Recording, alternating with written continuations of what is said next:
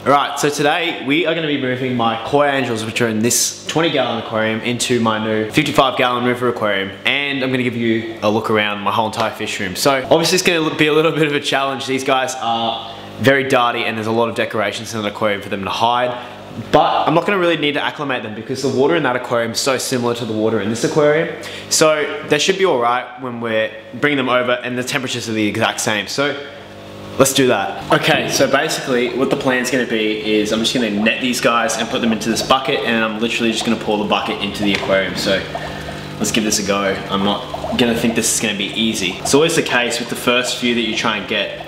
They're always really easy to get until the others realize that you're netting them. So here we go, got our first one here. Now these guys are pretty big. The goal is in this aquarium that because the size is bigger and there's only gonna be angelfish, hopefully we get a couple pairs, and then we can breed these guys after that. But here we go. This is good, so far so good. These guys aren't used to being netted, so I think they're pretty confused. We just gotta make sure that the ones at the back don't stay up the back. A little thing, you've probably heard this before, but when you're netting fish, fish actually have a slime coat on them which protects them, and this thing can protect them from all kinds of things like ick, and it's just part of their skin. But when you net them, obviously that slime coat can be deteriorated and rub off on the net and stuff like that. So it's important that when you net the fish, that the aquarium that you move them into, they have enough time to like settle into, because otherwise this won't repair. And if you keep netting and netting and netting, what's gonna happen is you won't, like, you risk the fish getting sick. This is a really little guy. He's been bullied by the crebensis so hard. So sorry, mate. Come here. You're going to a way better home now. That crebensis knows what's going on. He knows he's not getting netted. He's hidden so far.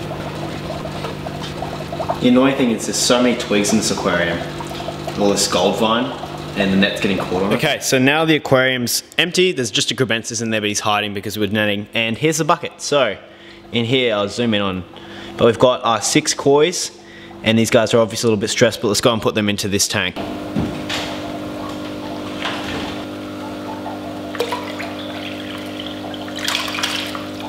Come on, you. Awesome. Right. Alright, so these guys are now in their aquarium, and to be honest, they don't seem that stressed. They do look really, really good. Now these are koi angels. I've said that a million times, but these guys are kois, and they have this orange and black and silver kind of white color, and I really like the look of them. But seeing them in this aquarium, and these guys haven't even fully colored up, they look so good. So I'm going to give these guys a bit of time, and I'll show you around the rest of my fish room, all my other tanks, and give them a bit of time to settle in, and then I'll show you this tank. But let's go have a look at everything else. So one of the main things I wanted to show you guys was this aquarium. So I've shown you guys this aquarium heaps lately, but this is, sorry to that guy, but this is my crebensis breeding tank, and I'm breeding these pair of crebensis back here. The tank's really dirty at the moment because there's tons and tons of babies, and you can see them here. And I've been feeding them up heaps because I want them to put on as much size as possible so that I can get these guys out and sold. And yeah, but I mean, this tank's doing really well. It's obviously really cloudy. I've just put in a bunch of like, what is it called? Beans, sliced beans, there we go. I put in a bunch of sliced beans, and there's tons of debris in the water, and the detritus at the bottom of the aquarium, like you can see here. And I mean, this tank's doing really, really well. All the fish are healthy, and the future plans for this is just to keep this the same. This is literally a pleco factory.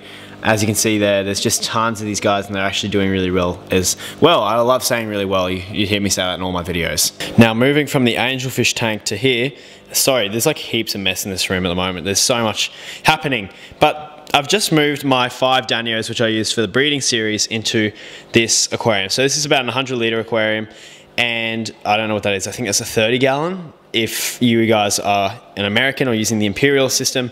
And yeah, so I put them in here, and I've got a big daddy pleco here. Oh, he's just come out. You can see all of his beautiful Bristle's there. So that's the big daddy, bristlenose pleco, and then his mummy is over there. And these guys are doing well. There's just a little bit of Java moss and some food in there as well for these guys. But they were moved in yesterday and they've settled in really, really well.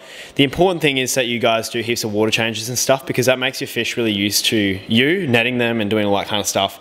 And it makes it really easy for them to move around. And another really important thing is that you keep all of your tanks at a really similar temperature, and you keep them all at a really similar pH and stuff like that, because it makes moving your fish around so much easier. So yeah, these guys are good. These are the longfin styles, and yeah, I'll try and focus.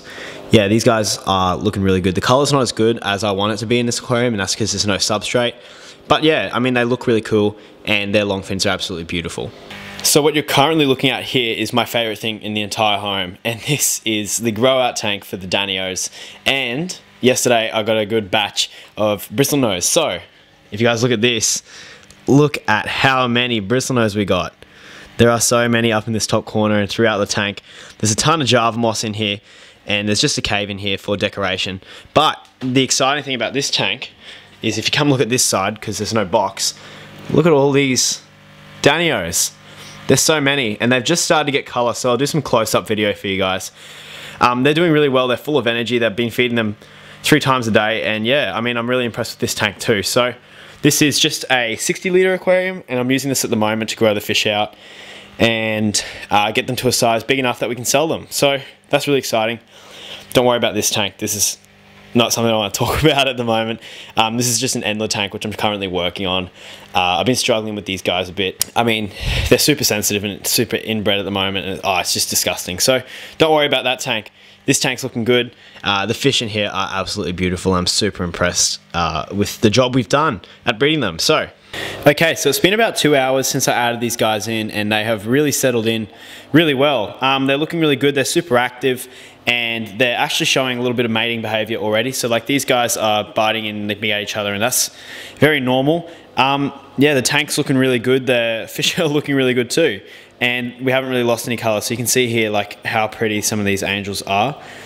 These guys are about a year old now, and I'm hoping that they put on a little bit more size and start to pair off.